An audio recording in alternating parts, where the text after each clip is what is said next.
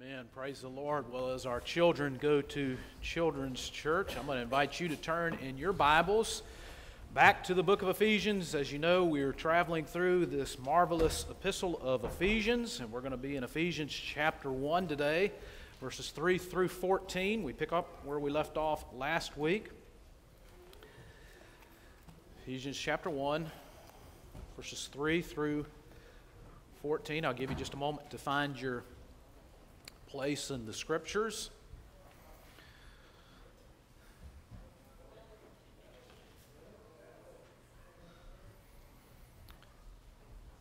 All right. So now before you get too comfortable, I'm going to invite you to stand as we honor God's Word this morning.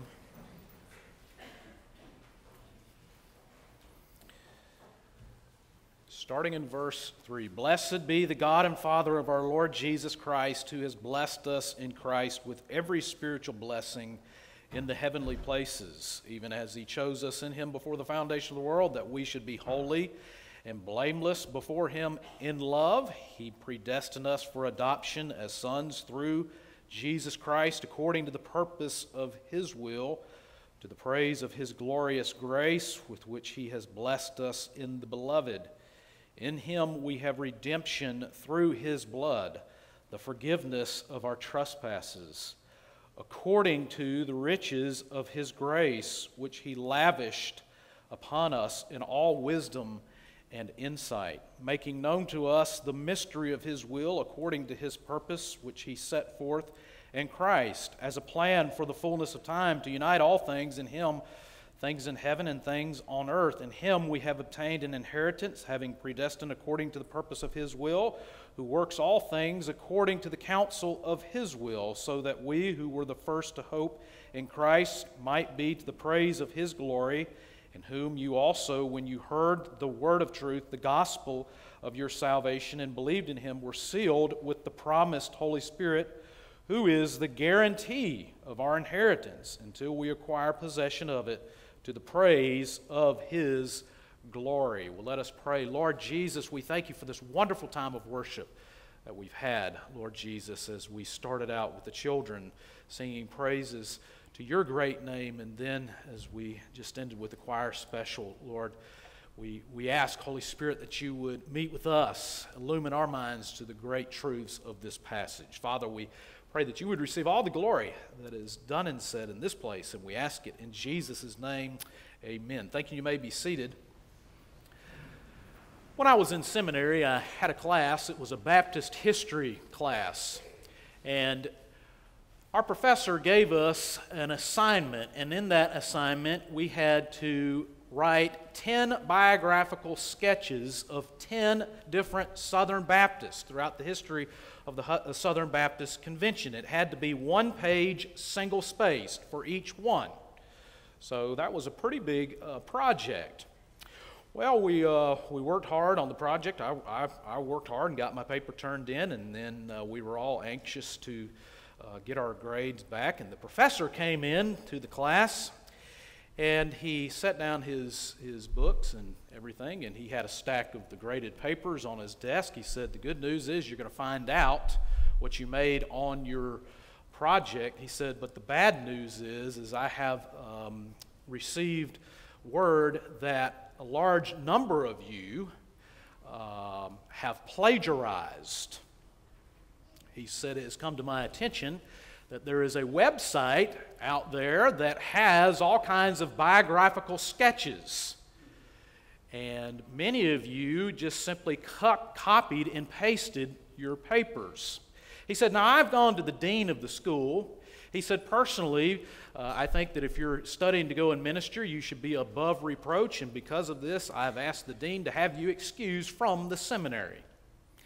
He said, but the dean has more grace than I, and he told me not to excuse you from the seminary, but you will receive a failing grade for this paper, which was a rather large percentage of our grade. So as you can imagine, there was a little bit of anxiety in the room, and he passed out our papers, and I got my paper back. And I know you're all wondering how I did. Now, should I be the good pastor or the bad pastor? Should I tell you? I'm grateful to tell you I did make an A on that paper. I did, that certainly was one of my sources, but I didn't plagiarize. You see, the problem was there were some who took credit for something that they should have not taken credit for. That's what plagiarism is. It's saying that you did something when actually somebody else did something. And you know, really, this is the heart of Thanksgiving, by the way. This is the spirit of Thanksgiving. We are giving credit to the one who should receive the credit for all the blessings that we have. And that is what the Apostle Paul does in our text today. He gives credit to where credit is due regarding our salvation. Now, I want to go back to a couple things I said last week. Last week we read this entire text because let me just say this. We read the entire text, but we just focused on verse 3 last week. But it was necessary that we read the whole text because, if you remember, verses 3 through 14 in the original text are one long sentence. It's one long sentence. And what the Apostle Paul is doing, he is just thinking about God's grace in his life, and it's like he's traveling through this cave, and he's just seeing all the marvelous things that God has given us through Christ Jesus, and he's just naming them off as quickly as he can. It's almost like he's out of breath. And certainly, if this was one long sentence, he probably was out of breath at the end of this sentence. It is a hymn of praise. Literally, it was a hymn of praise that they would use in the early church. Now, just get in the mind of the Apostle Paul here for just a moment. Paul, a former persecutor and hater of the church. He was a murderer, a persecutor of Christians, but yet he is thinking, how in the world am I now at this place that I am at in my life now? It's not because of Paul. It's because of God Almighty. And so what Paul is doing is he's saying, I'm going to give credit to where credit is due. And so he wants God to receive all the credit. And I hope that as you sit here today, that is the motivation of your life. That you want the credit to go to where credit is due. Because we know that really outside of God's marvelous grace, where all of us would be today. So as we look at this hymn of praise, and as we think about our salvation, we really see the Trinity in this passage of Scripture. We see God the Father, we see God the Son, and God the Holy Spirit. And so today, as we think about our salvation, we give Him all the credit as we think about the Trinity and how the Trinity works in our salvation. Now, something that is interesting in each one of these sections, as he talks about God the Father first, he ends in verse 6 with this praise. He says in verse 6, to the praise of His glorious grace. And then he's going to talk about God the Son and what God the Son has done for our salvation. And then he concludes that section in verse 12, to the praise of His glory. And then he's going to conclude and he's going to talk about what God the Holy Spirit has done for us regarding our salvation. And he concludes that section with to the praise of His glory. So it's all about giving praise to God. Now, in order to give credit where credit is due, we must acknowledge three different things. Three different things that God has done regarding our salvation as we look at our text today. First of all, in verses 4 through 6, we see that God the Father initiated our salvation. God the Father initiated our salvation. Now, let me just say this. In this text, you see what appears to be a paradox, a dichotomy. You see two truths. They're both true, but they're happening at the same time. And in our minds, they seem to conflict. But in the all-knowing mind of God, they both go together. And we'll talk about that in a few moments. But first, we see that God the Father initiated our salvation. What Paul does here in these verses, 4 through 6, he starts off by just simply saying, okay, I'm going to give credit for our salvation. I'm going to give credit for my salvation because I know that ultimately my salvation did not start with me. It started with God. And that is what is true of all of us. Our salvation did not start with us. Our salvation started with God Almighty. He gets the credit for our salvation because He took the initiative in our salvation. Notice His plan, verse 4. He says, even as He chose us in Him before the foundation of the world, that we should be holy and blameless before Him. In love He predestined us for adoption as sons through Jesus Christ according to the purpose of His will. So it says there in verse 4 that He chose us. That is the Greek word electo. That means to elect. Several different times in this passage he mentions the word predestined. The two go together. To predestine literally means to determine beforehand. He chose us to be His redeemed people. He chose the church. And you see this idea of election throughout the Scriptures.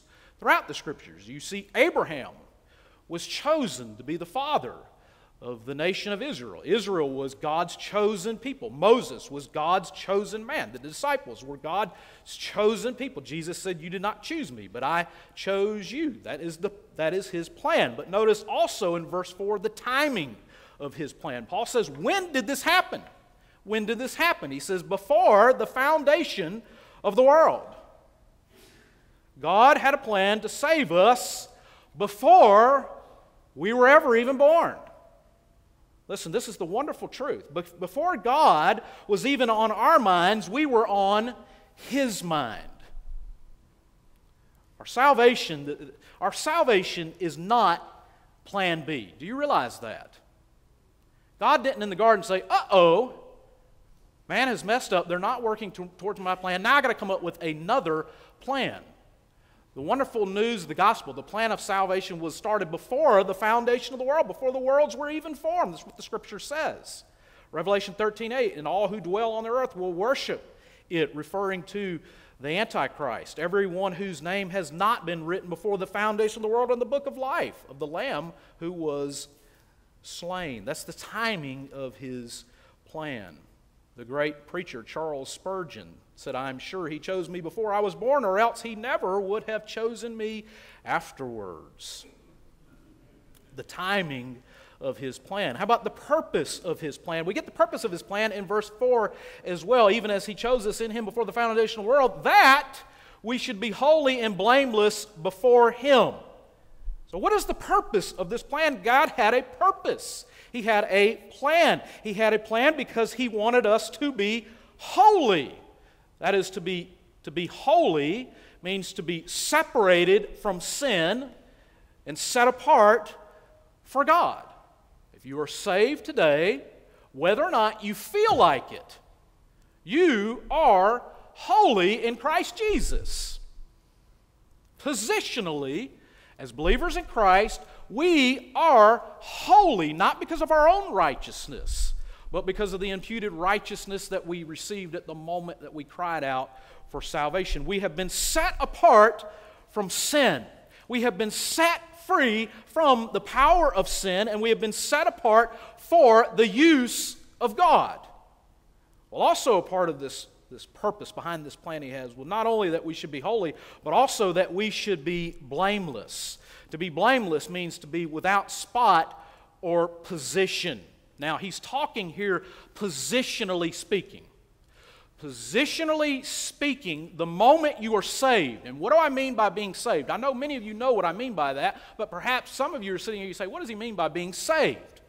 It's that time in your life where you acknowledge that you are a sinner and you need to be forgiven of your sin, that you have sinned against God. There is a debt that you have earned against God, and there is nothing that you can do to pay that debt back. You are hopeless without a relationship with Jesus Christ, so you turn from your sin and you embrace Jesus Christ to be your Lord and Savior, and in that moment, instantaneously, you are saved. You are saved, and positionally, when God looks at you, He no longer sees you as a sinner, but He sees you as a saint. You are forgiven. You are blameless. That is in your position.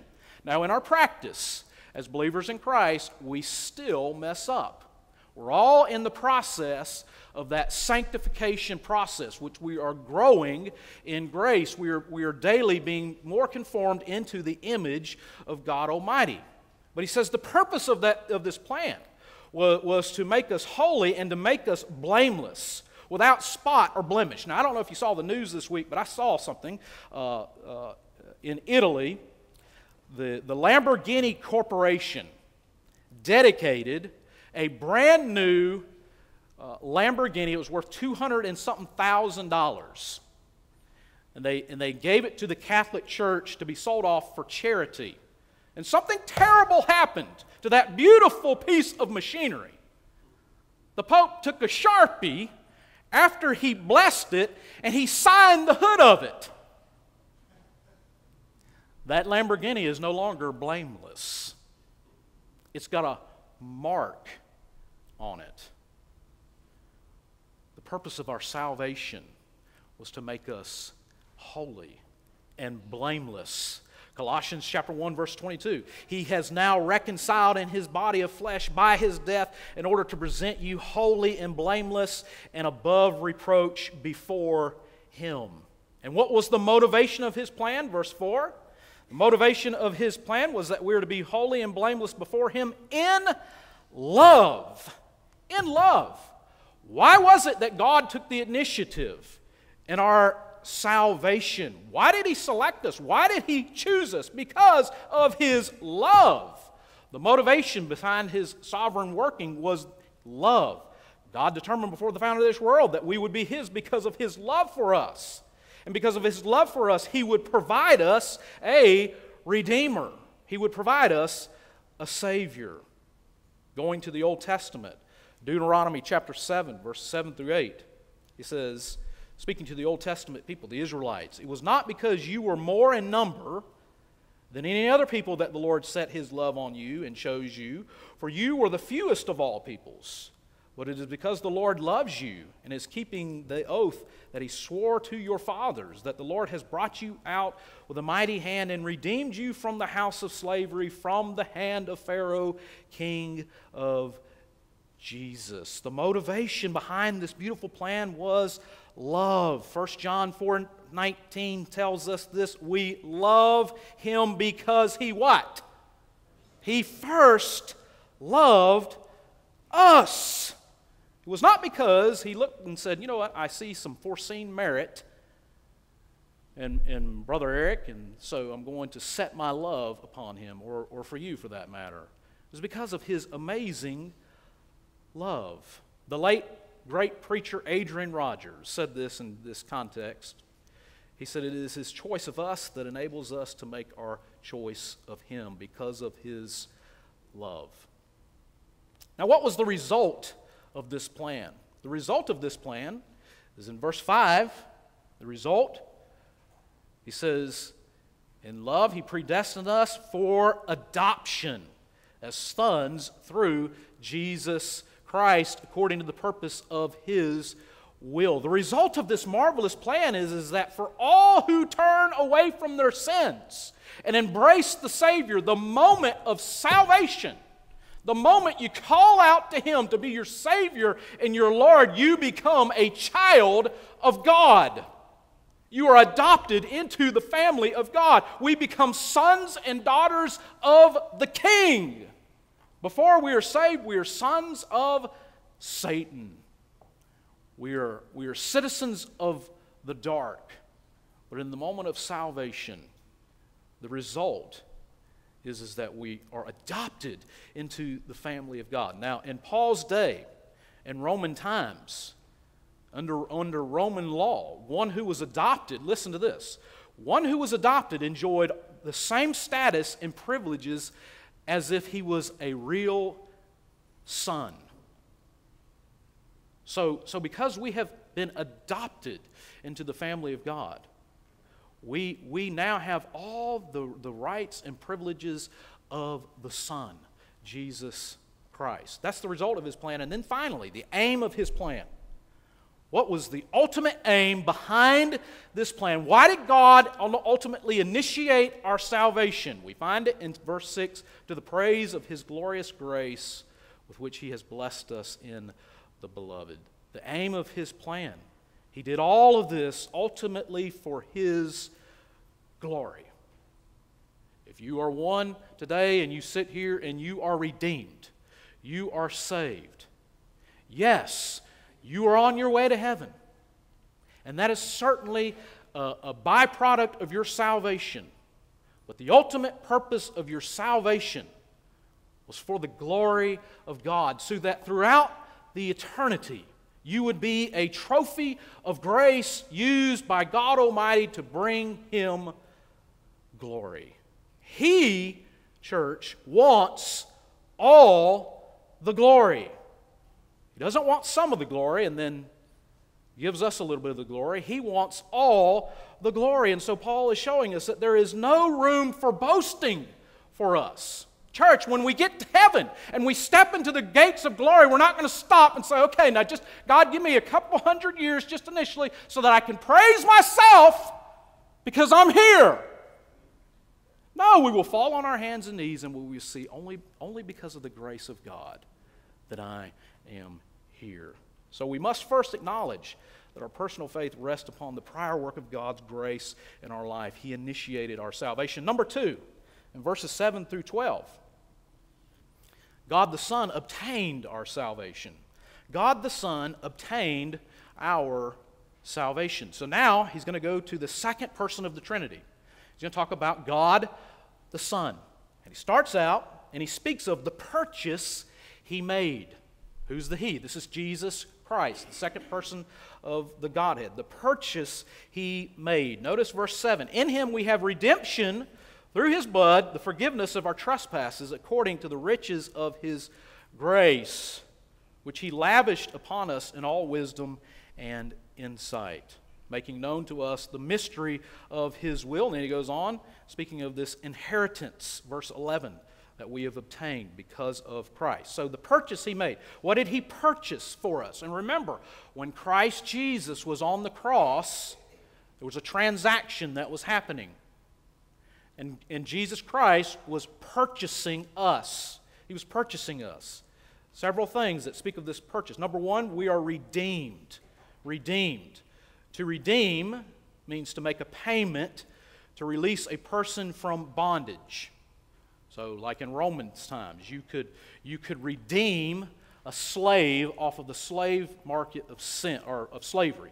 You could pay a redemption price which would release that person from slavery.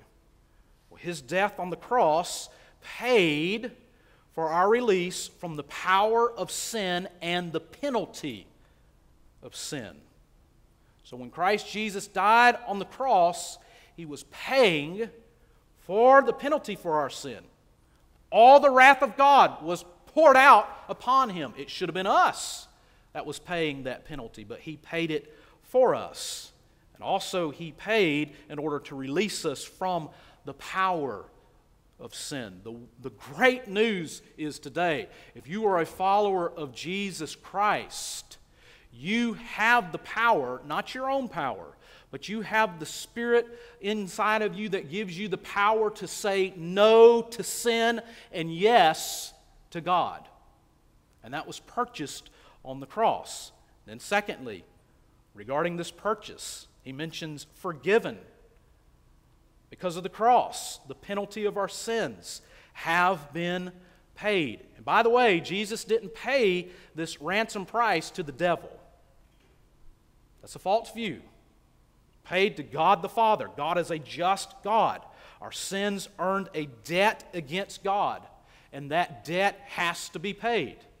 We can't pay that debt back by being a good person, by being a Baptist, by being a Southern Baptist, by reading your Bible, by getting baptized, by trying to be a good person. None of those things, while all those things are good things, none of those things can pay your sin debt back. It's only through the blood of Jesus Christ. And because it's been paid, we are forgiven. In Sunday school, we learned how in the Old Testament, on the Day of Atonement, there was that temporal covering. And the Scriptures speak of how our sins are separated as far as the east is from the west. And we talked about why does the Bible not say our sins are separated as far as the north is from the south? You know why? Because you can measure. You can measure from the North Pole to the South Pole. But you can't measure between east and west. That is how far our sins are now separated from us. Therefore, there is now no condemnation to those who are in Christ Jesus. Get it down, church. If you know Christ Jesus as your Lord and Savior, you never have to worry about facing condemnation for your sins, because God the Son took that for you on the cross. Another benefit because of this price that he paid was, it says that we were enlightened. We were enlightened. It says, verse 9, making known to us the mystery of his will. So what does that mean? That means that when we're saved, we now have the Spirit of God that gives us the mind of God. And so as God's people, we understand that God has a purpose. There is a plan at work here in this world in which we live. And so that when we see things that appear to be falling apart, we know that in reality things are not falling apart because He has a purpose and a plan. Now, sometimes we don't understand why things happen the way that they do. And so I don't want to make light of any difficulty you may be facing, but even in your darkest hours, you take comfort in knowing that God still has a purpose behind everything that happens in your life, because you've been enlightened. You've been enlightened to the mystery of His will. We can make sense of this world. But listen to what 1 Corinthians chapter 2, verse 14 says. It says, the natural man does not accept the things of the Spirit of God, for they are folly or foolishness to him. And he is not able to understand them because they are spiritually discerned. That's why when you speak to your lost family members and your coworkers, and you talk to them about spiritual things, they just kind of look at you like that calf looking at that new gate. It's just like a blank stare. It doesn't make any sense to them because they haven't been enlightened. And then finally, because of this purchase that Jesus Christ provided for us, He purchased an inheritance. We've been enriched. We've been enriched. Notice that, verse 11, in Him we have obtained an inheritance. Now, presently speaking, we have that inheritance in this sense, that right now we experience spiritual freedom. We know that we have been set free from our sin, that we have forgiveness. And by the way, knowing that you are forgiven is priceless, by the way. It could be that you don't get any sleep at night because there is turmoil in your soul because you don't know if you are forgiven. In Christ Jesus, we are forgiven. We have fellowship with God. All those are present aspects of this inheritance. But there's a future aspect of this inheritance, and that's glory. When we will one day step into His presence, and we will forever be with the Lord. So that's the payment, the purchase that He made.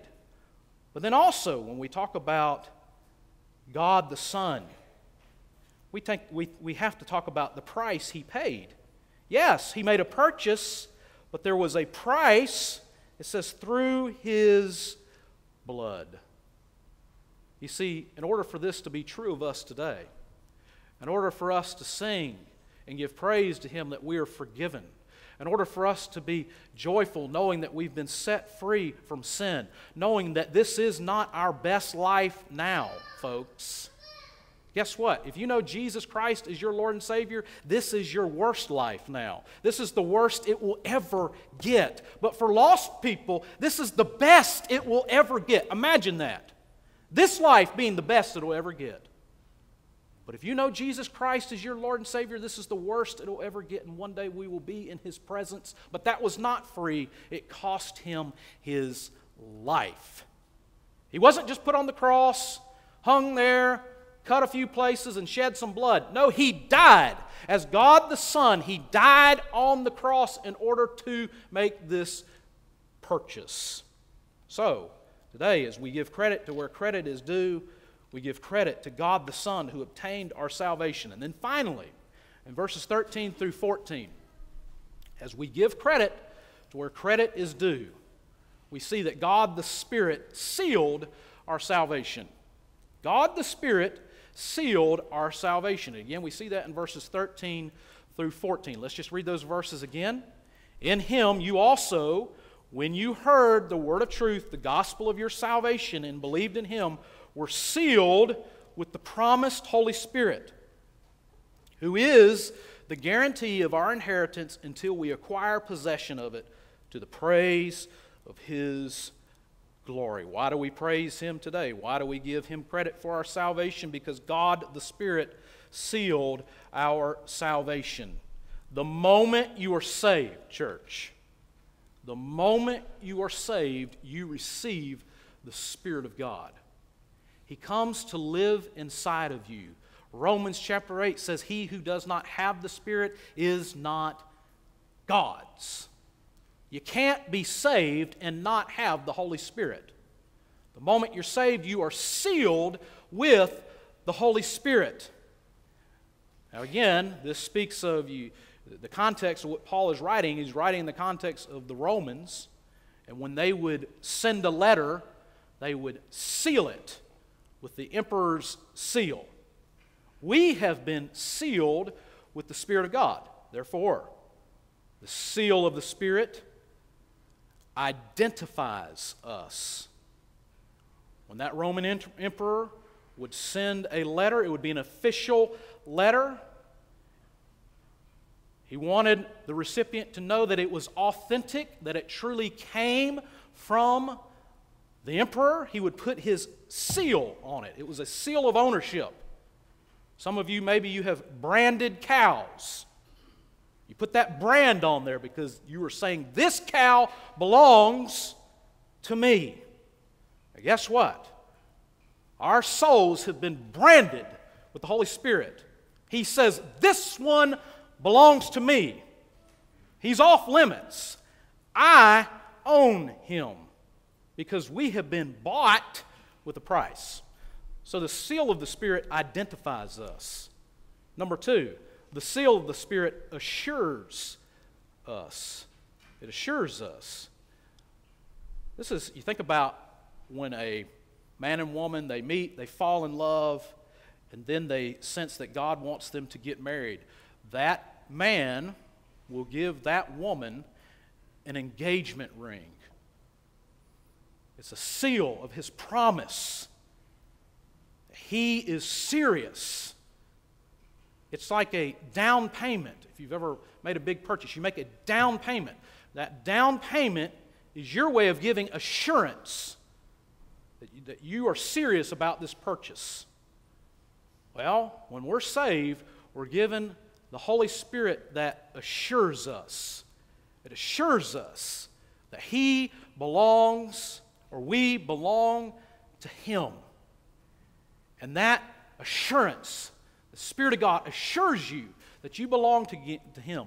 And that reminds us that He's going to come back and He's going to receive us to Himself. So the seal of the Spirit identifies us. The seal of the Spirit assures us. And then finally, the seal of the Spirit secures us. It secures us. An official Roman letter was always sealed with that signet ring of the emperor. He would stamp it in the hot wax and then seal that letter. Therefore, it could not be tampered with. The tomb of our Lord was sealed by the Roman authorities. That tomb was off limits. And guess what? Today, if you know Christ Jesus, you have been sealed with the Holy Spirit of God. The devil, yourself, you can't tamper with what belongs to God. We are secure in Christ because we have God's seal on us. So, we have seen that God the Father, He initiated our salvation. Today we give credit to God for our salvation because God the Son obtained our salvation. And then finally, we give credit to God and Him alone for our salvation because God the Spirit sealed our salvation. Now, 4 quick words of application. 4 quick words of application. Number 1, embrace the mystery of salvation. Embrace the mystery of salvation. Again, you see in the Scriptures this paradox. You see the sovereignty of God. We've seen this today. But yet, you see in the Scriptures the responsibility of man. You see them, both truths, but they seem to contradict one another. It's been said that the sovereignty of God and the responsibility of man to turn from their sins and embrace the Savior. It's like, in our minds, it's like a railroad track. You have two tracks, and they're parallel, and it seems as if they never come together. And in our minds, we want to somehow bring it together.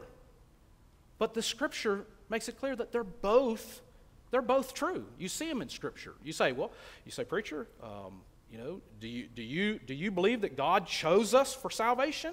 Yeah, I do. Well, why do you say that? Well, because that's what the Bible says. But on the other side of the coin, you say, preacher, do you believe that we have the responsibility to cry out to the Lord Jesus Christ, that there is a decision we must make to turn from our sins and embrace the Savior? Yeah, I believe that. You say, why do I believe that? Well, because that's what the Bible says. For whosoever call upon the name of the Lord shall be saved. You say, well, then that doesn't make sense. I got to reconcile this. No, you just leave it as a mystery, and you by faith just embrace it, and you let God sort out the details. You see, many have erred on this by trying to be too weighty on either side. And if you say, well, the sovereignty of God is the only thing that is true in Scriptures, then you compromise Scripture. But if you say, well, the free will of man, that's the only thing that is true in Scripture, well, then you compromise the truth of Scripture. They're both true. In Matthew chapter 11, verse 28, Jesus says, come to me, all who labor and are heavy laden, and I will give you rest. Revelation 22:17, the Spirit and the bride say, come. And let the one who hears say, come. And let the one who is thirsty come. Let the one who desires to take the water of life without price. That means ultimately, today, the decision is up to you. We preach the gospel to every single person, and we leave the results up to God. It was D.L. Moody who once said, that great evangelist, he said, the elect are the whosoever wills, the non-elect are the whosoever wants. Don't ever believe that somebody can want to be saved, but God will say you can't be saved because you're not my chosen. Don't ever believe that.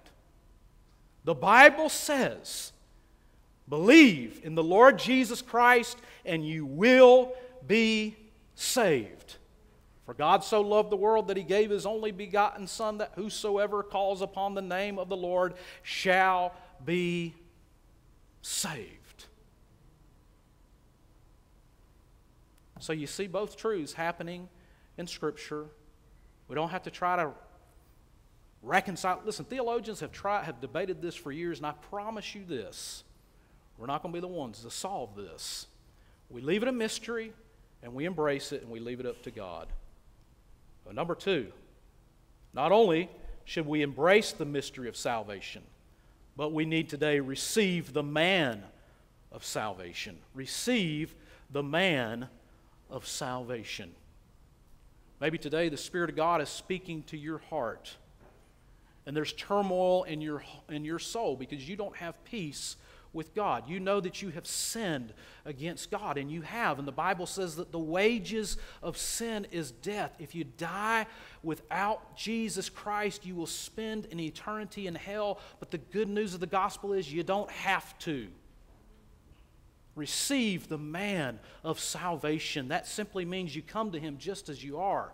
You turn from your sins, and you acknowledge Him to be the Savior and Lord of your life. You believe that He died on the cross for you, and on the third day He rose again. And you surrender to Him to be the Lord and Savior of your life, and He'll forgive you of all your sins, and He'll make of you a new creation in Christ. Number three, what is this beautiful theological gem of a text motivate us to do? Well, number three, it motivates us to spread the message of salvation. We are commanded to go and preach the gospel to every single person, trusting that His sheep hear His voice. Do you hear this right here in the text? It says in verse 13, "In Him you also, when you heard the word of truth, the gospel of your salvation, and believed in Him, were sealed with the promise of the Holy Spirit." Romans says, "Faith cometh by hearing, and hearing by the word of God. And how shall they hear without a" what? A preacher. So the sovereignty of God, we see it's true, but we leave that to God. We just go out and we fulfill the Great Commission, and we go out and preach the gospel to every single person we come in contact with. And if you want to practice, preach the gospel to that wall. It won't get saved. But that's the mentality we have. We preach the gospel to every single individual because we know that there is forgiveness and life in the name of Jesus Christ. Acts 2:21, "Everyone who calls upon the name of the Lord shall be saved." Romans 10:9 and 13, "If you confess with your mouth that Jesus is Lord and believe in your heart that God raised Him from the dead, you will be saved." He doesn't say you might be saved. You will be saved. Everyone who calls on the name of the Lord will be saved. And then finally, what does this text motivate us to do? Well, fourth and finally, it motivates us to rest. Rest in the marvel of salvation. As we have Thanksgiving this week, celebrate, rest in the marvel of salvation. The fact that He thought of us before we were ever born. He thought of us. He had a plan for us. He paid the price in full for our salvation on the cross. As He hung on the cross just before He died, He says, "It is" what? It is finished. It's been paid in full. And finally, we rest in the marvel of His salvation because we are secure in Him. Nothing can snatch us out of the Father's hand. And that includes yourself, by the way. If you're saved today, you're forgiven. You're freed. And you're sealed until the day of redemption. And why is this true? Because of His amazing grace. And we give Him all the praise and the glory, because that's where credit is due. Let us pray. Father, Lord Jesus, we thank You, Lord, for this beautiful text. Lord, we thank You that You initiated our salvation. We were on Your minds way before we had You on our minds. Lord, we thank You that the Scripture says that You chose us, not because of anything good You saw in us, but because of Your amazing love and Your grace. And oh Lord, we thank You that You've paid the necessary price for us to be forgiven. We don't have to believe in You and then go out and do a certain number of good works in order to have Your salvation. We have it simply through trusting in what You've already done for us. And oh Lord, we thank You that we rest today, knowing that we are secure in Christ, that even on our worst days, when we really mess up as believers, while we're never proud of our sin, we still stand with confidence in Your grace, knowing that all who belong to You, You will keep until the very end. We are secure in You. And Lord Jesus, we pray that as we come to this time of invitation, that maybe today we need to motivate to get up out of our seats and acknowledge that we need to be saved today. I pray, Holy Spirit, if there's anybody you're speaking to their heart right now, I pray that today would be the day that they submit and they receive You as the Lord and Savior of their life. Lord, as your people, may we be motivated to go out and preach the gospel to the entire world. And we leave the results up to You. That's up to You, and that's ultimately for Your glory. But we just want to be obedient to do what You've called us to do. And oh Lord Jesus, I pray that today maybe there's one and they're just having a difficult time. And they just need to come to these altars and they need to cast their burden before You, because we see that Your grace truly is sufficient. We know, Lord, that because of Your grace, one day if we're in Christ, You will take our souls from here and You'll take us to glory. And if You can do that, then there's no problem that we have in this life that You can't handle for us. So Lord Jesus, we love You, we thank You, and we praise You. And we ask these things in Jesus' name.